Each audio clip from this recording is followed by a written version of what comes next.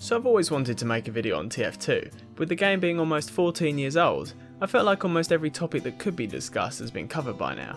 I mean, just look at this 40-minute video of some guy talking about why the aquaflops are the worst cosmetic in TF2. Well, that wasn't until I thought, you know what, I'm just going to share my own experience with TF2, so let's get started.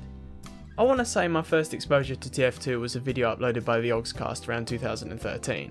I couldn't locate the exact video, but I remember them being on Well, and Lewis was raging. From then on, I did some research on the game, which led me to discover Steam, as well as the fact that TF2 was free to play, so I quickly installed both on my potato of a laptop.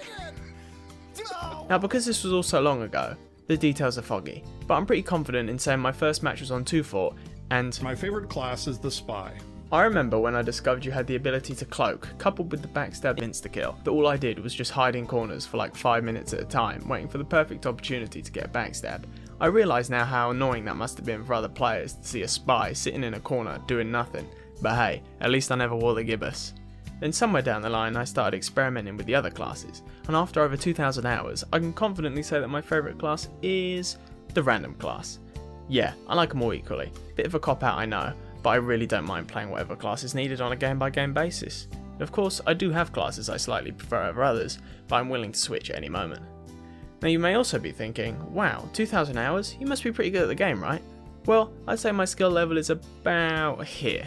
That's because for me, TF2's always been about having fun first, and I love learning all the little tricks and nuances that are possible for each class, just to give me that slightest edge in combat. For instance, seeing what places I can reach with a sentry jump, to seeing how far I can go with a demo man charge.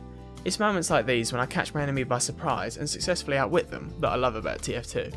So based on what I said previously, you could probably guess I play a lot of casual mode, and that'd be correct. Even with the bot invasion, there's just something chaotic about casual mode that I can't really find on community servers. Sometimes you can get a game that's a complete dud, whether that's because the server is bot riddled or your team has 5 spies. But then on the opposite side, you can get a game where everyone comes together to work on the objective, perfect harmony, kicking any bot in sight, and it's amazing. So now let me share one of my favourite TF2 memories. I was on the Halloween map Precipice, playing NG. I had my sentry placed right here, when for whatever reason I was joined by a Pyro. Together we made a pretty powerful team, but all it took was one good demo man and we were done for. Both teams were skilled, so I knew it was only a matter of time. Then all of a sudden our team just decided to go all in on helping my defence, and before I knew it I had an army of Pyros helping me out, and we managed to hold off several Uber pushes and various other strategies. I remember everyone in chat was communicating with each other, and it was truly glorious. In that moment I remember being so grateful to the team, and thinking to myself, this is what TF2 is supposed to be. Which leads me into my next point, player interactions. Now I'm not talking about the combat side, I'm talking about those random little moments you get in the middle of a match. Now it's better to explain with some examples. So here I am, I've just noticed this guy was a spy, and after chasing him for a bit he started to plead for his life.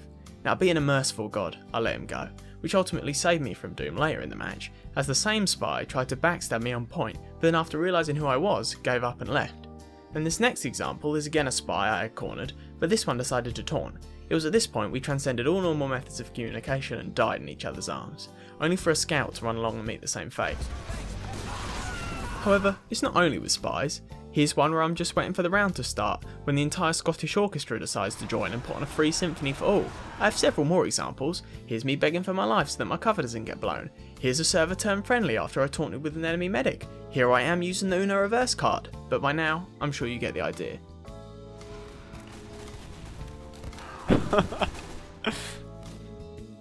It's all these things that come together to make TF2 such a special game to me, that although I don't play as much as I used to, it'll never be a game I quit, and always hold in the highest regard. Thank you for listening to my story.